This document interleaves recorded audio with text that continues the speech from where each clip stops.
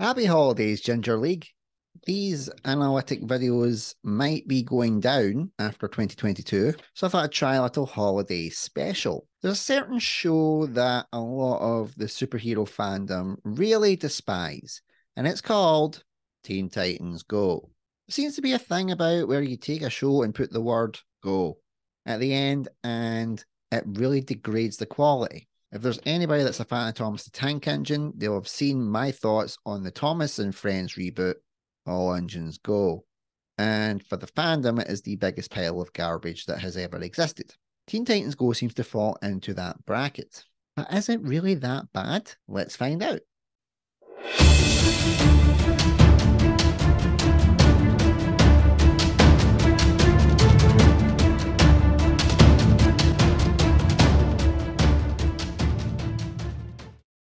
So I have twin 4-year-old boys, as everybody on this channel knows. And they went from liking All Engines Go to now being obsessed with Teen Titans Go. And as a dad, you do have to watch all of these things with your kids. Over in the UK, Netflix has 5 seasons of Teen Titans Go. And I have watched every episode a minimum of 4 times because my kids absolutely love it. So there is a demographic there for Teen Titans Go, and as a superhero show, it's absolute dog. But that's if you look at it as a superhero show. Teen Titans Go is not a superhero show. It's a generic kids show with a superhero face to attract a wider demographic of audience and also get those merch sales. If you look at certain animated superhero shows like Batman the Animated Series, Superman the Animated Series, Justice League the Animated Series, any of the movies from the animated DC universe, Young Justice, and even the first incarnation of Teen Titans, those are superhero shows. Compelling characters, engaging storylines, actual superhero stuff gets done. You watch Teen Titans Go, and there is no superhero work that actually gets done. They admit this themselves, so if you're trying to class it as a superhero show, it's not good, because it doesn't fulfill its purpose. As a kids show, however, it's actually not bad.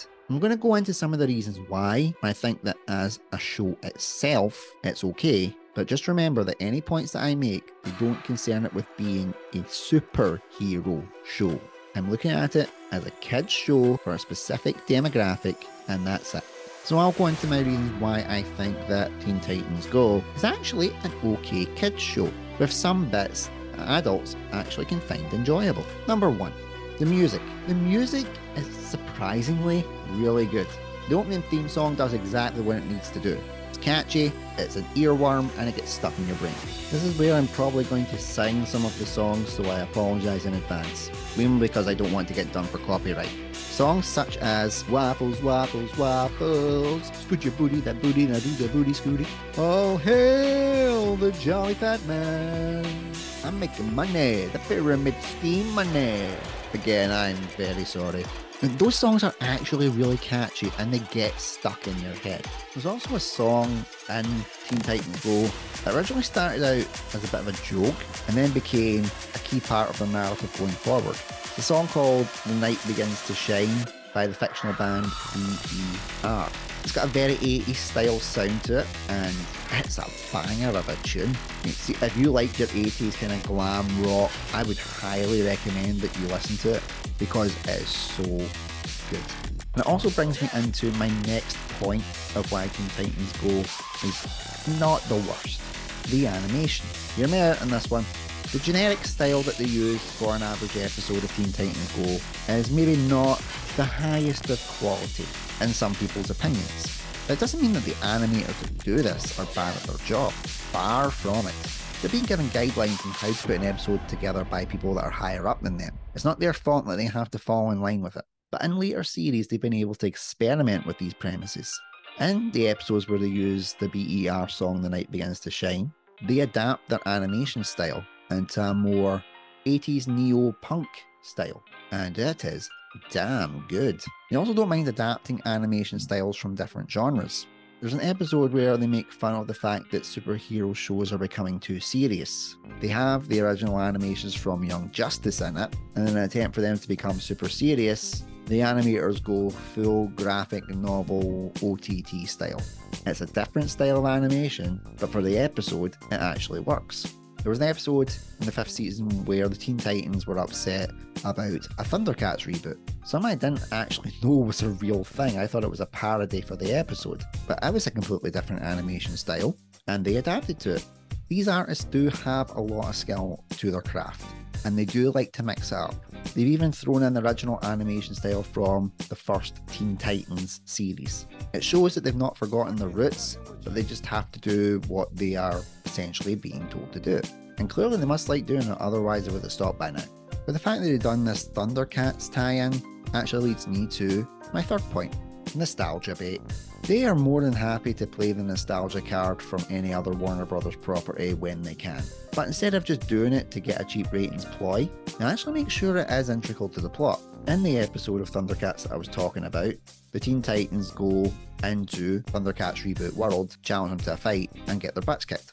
And then the original 1980s Lion-O appears in his very true artistic representation and gives the approval for the reboot to go ahead. I know this may seem just like a little bit of a fan service thing, but the character is treated with the respect it's due, while also sprinkling a little bit of cheese on top of it. They even have Snarf in it, and the Lion-O from one of the reboots that they had done previously. In another episode, they have a crossover with Scooby-Doo. They both wind up in some kind of Family Feud style show. It's a long story. But again, it's the true style from the 1960s. The original voice actors, where they could get them, and they didn't mind having a bit of a josh about each other's styles and each other's premise. I've mentioned previously that they've also had Young Justice in the episodes. The Teen Titans Go to the Movies did have other crossovers as well, so they're not afraid to branch out and try something new while also honouring what's came before. And one of the things that I liked about the Scooby-Doo episodes is that they weren't afraid to poke fun at themselves. Which actually brings me to my fourth point: meta humour.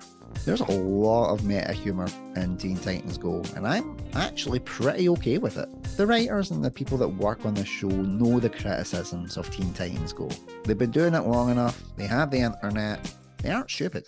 A lot of other shows would shy away from this criticism or try and defend it a bit too seriously. Teen Titans Go does not have that problem. They embrace this in full meta mode, with the character of Control Freak, essentially a TV overlord who reminds them of all the shortcomings that they actually have. Control Freak reminds them that they used to be a better cartoon, and then it was rebooted into what they are now, and forces them to reboot themselves amid threat of cancellation. The Scooby-Doo episode, as I just talked about, the reason that they had this Family Feud style setting was so that they could poke fun at how rubbish Teen Titans Go was. Again, good use of meta humour. My point is that they know that this show is not highbrow. It's not for all ages, it's not for the critics to write raving reviews about. They know their job, they know the assignment, and they get to have a bit of fun with it, and I'm alright with that. In the 200th episode, they went extra meta and actually got themselves involved as characters.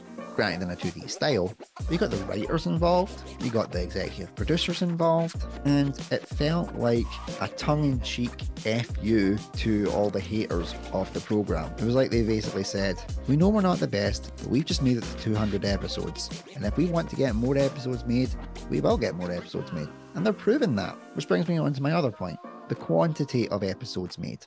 At the time of this recording, Teen Titans Go has made over 350 episodes spanning 7 series. You don't get that far if the product is garbage. It appeals to the demographic that they're wanting to tap into, the market's strong, and they've got a consistent base that keeps them going. If the target audience like what's being made and the actors like doing what they're doing, they're in a steady job, all the team enjoy making it, and they get a bit more creative freedom as they have been doing in later series, and I'm okay with it continuing.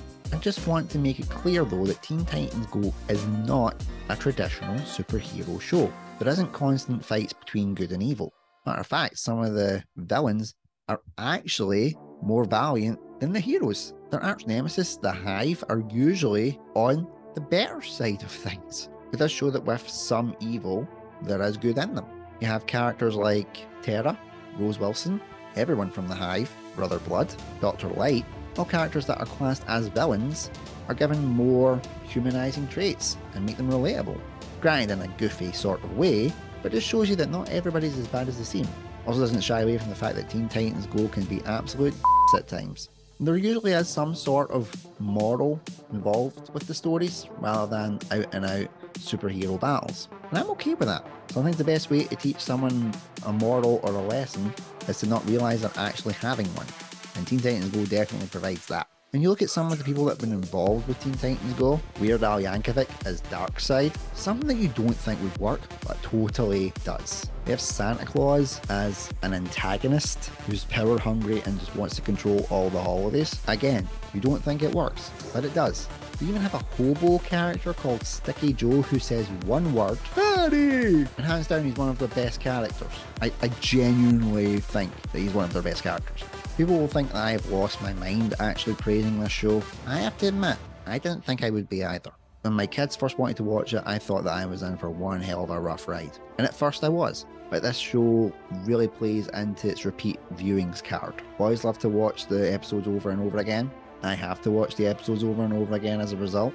And parts of it you do start to like. I've already talked about the music, the animation, the meta humour, humanising the villains, and how a character that literally says one word can actually become a fan favourite. Them doing their own spins on certain shows like Transformers, Scooby-Doo, America's Got Talent, Survivor, where they take the premises and they pick it apart in very subtle yet relatable ways. Parody is a really difficult skill to master. I know, I've wrote 2 parody albums. It's extremely difficult to get right, and somehow, Teen Titans Go has done it. Is Teen Titans Go a perfect show? No, it's not. There is a lot of lowbrow, quote-unquote, toilet humour, mainly around poop and fart jokes. But overall, I wouldn't say that Teen Titans Go is a bad show. So middle-aged white guys shouldn't really be slagging it, because it's not intentionally meant for us. There's parts that adults can relate to, but it is mainly for kids. And if I had to choose between Teen Titans Go and All Engines Go, Teen Titans Go wins hands down. Yes, I'm not as connected to the original Teen Titans as I am to the original Thomas the Tank Engine and Friends, so I don't consider it as big an abomination. But watch Teen Titans Go and All Engines Go back to back, you'll understand that there's a lot worse content out there. For those that have watched my analysis video of Teen Titans Go, thank you so much for watching. I may have to disable the comments because I don't want any death threats, but I hope it's got you thinking a little bit about the program itself. And maybe the next time you watch it, you won't analyze it as a superhero show, but what it actually is meant to be, children's entertainment. Until next time, I'm Super, I'm Ginger, and I'm out of here. Bye.